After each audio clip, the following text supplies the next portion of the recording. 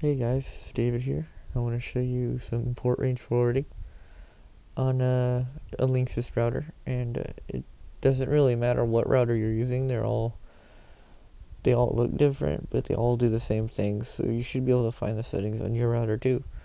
But I'm using a Linksys WRT54G router. But first of all, to do port range forwarding and other settings on your router, like checking your WP settings and setting up your WPA, I'll show you how to do that too. But first you want to find out, I'm going to assume you've hooked up your router and it's connected and everything and you're ready to go.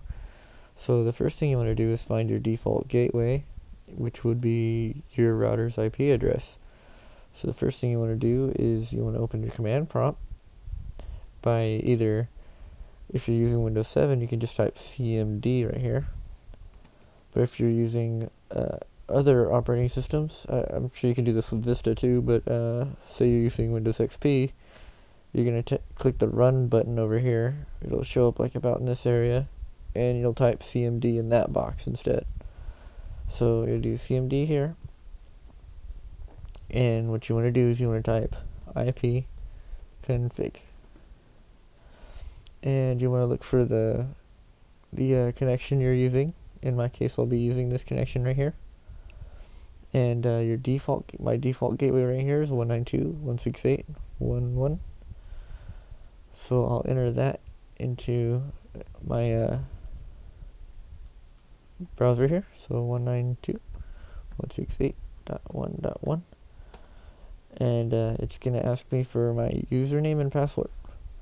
I'm using a Linksys router, so in my case, the default password would be admin, but I have mine set up, so I'm going to type in my information.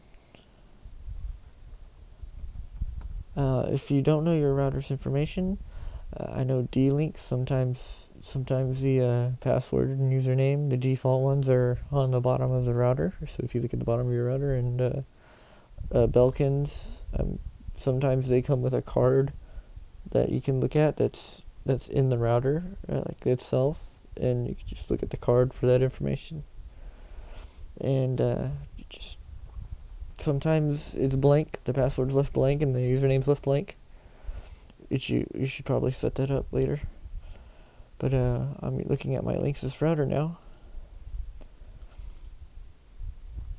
and the first thing we want to do to set up our router is we want to set up a wireless WPA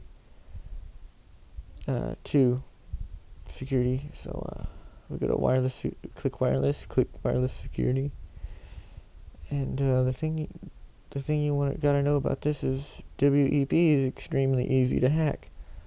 So never use WEP this one right here. Never use that. Use WPA or WPA2. This is my passphrase for my router, and this is my renewal key, and you'll go over to applications and gaming. Well, you might name your router too if you want. You don't have to. As far as port range forwarding goes, see, I named my router Kilroy for Sticks. If you're a Sticks fan, you'll get that. I could change its IP address if I really wanted to, but I'm not going to because I don't have a reason to. And I'm going to go into port range forwarding now, which is what most of you are probably watching this video for. And port range forwarding is pretty simple. And I'm going to use Minecraft as an example of a game you would do port range forwarding, or HC or Halo Custom Edition, or Half-Life 2. Half-Life 2 I know uses these ports. And here's the Minecraft ports. Minecraft uses port range 25565 to 25565 for the TCP port protocol, and you'll need to put in your IP address for your computer here, the computer that will be running the server. in order to find that, it would be your internal IP address. So in order to find that, we would go back to the window we typed ipconfig in, and we would look at IPv4 address, and that will be the address you put in down here, so 102.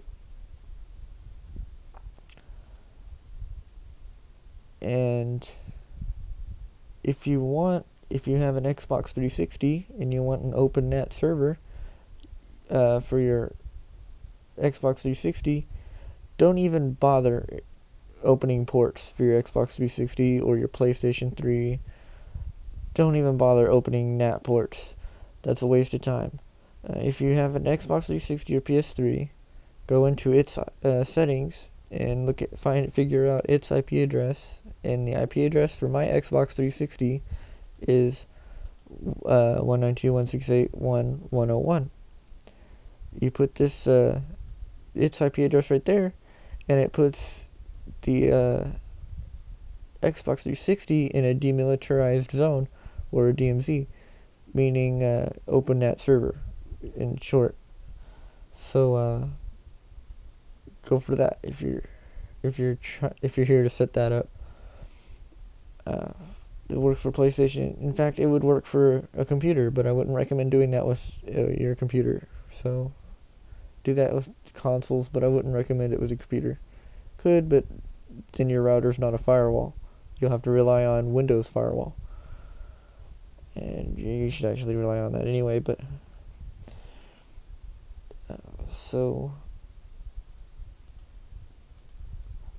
the basic rule I follow by is, if you don't know what the setting does, don't change it.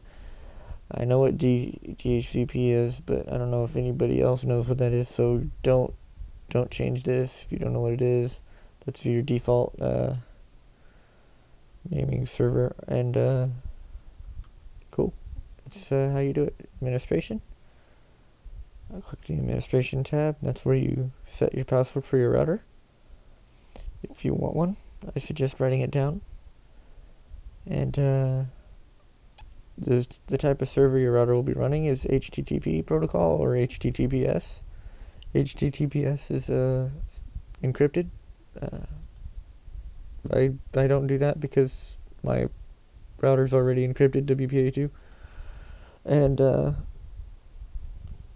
you can do remote management and whatever else settings you want. You can also upgrade your firmware here. And I would be careful doing this if I were you, because you can brick your router if you don't do it right, or you use the wrong file, or you use the wrong firmware. You go to configuration management, and you can reset it to factory defaults from here if you really want to. There's also a button on the back of your router that you press and hold for 30 seconds that will reset it to factory defaults. And have fun with your gaming. Thank you for watching, and I hoped I helped.